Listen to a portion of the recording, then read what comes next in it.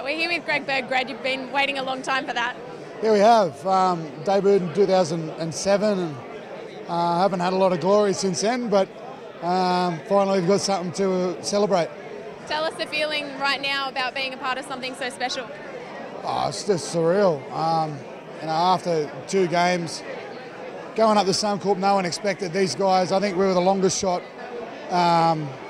outsiders ever to win a game at Suncorp Stadium, and then we come back here in front of our home crowd and battled out. We were behind on the scoreboard until 5 minutes to go, and then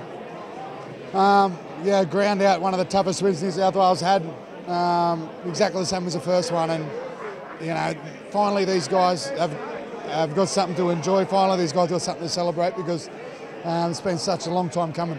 There was certainly a roar out there in that last 10 minutes that we've never quite heard. Could you hear that? Was that spurring you on? Oh, I couldn't hear anything. I was looking at the defensive line, trying to get as much line speed, trying not to make every tackle, trying not to drop any balls. It was just one of those games where we just had to do it, whatever it took to win, and it wasn't pretty.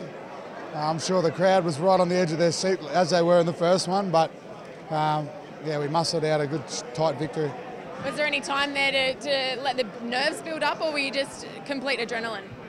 Oh, it's a combination of nerves and adrenaline, really. It's hard to really differentiate between the two, because there's so many emotions. You're tired, you're ecstatic that we're winning, you don't want to lose.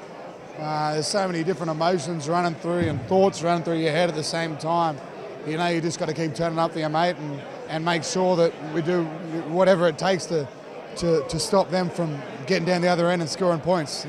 Although, like I said, it was ugly, all that matters is we won in the end. It's a special day for all the guys in the side, but in particular the veterans that have been there for a while. Yourself, Paul Gallen, how much of a great occasion is it for the captain?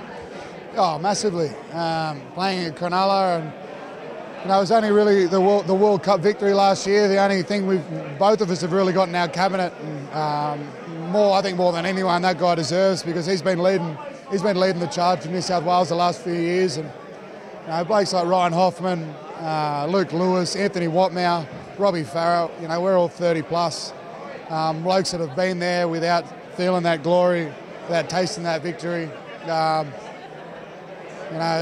Finally we've got something to crow about. How much of it is, the fact that you're giving that to the fans? The fans have been waiting just as long as you guys. Yeah, they have.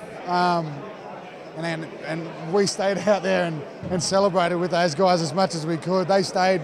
I'm sure they're probably still out there cheering and enjoying the victory. And I think Sydney's going to buzz for the next couple of weeks now. Job's not over. We've still got another game to go, and I'm sure the guys are going to be pumped when we head up to Suncorp Game 3. How do you feel now heading up there? Are you just kicking back, relaxing now, knowing you've won the series, or do you want to make it three out of 3?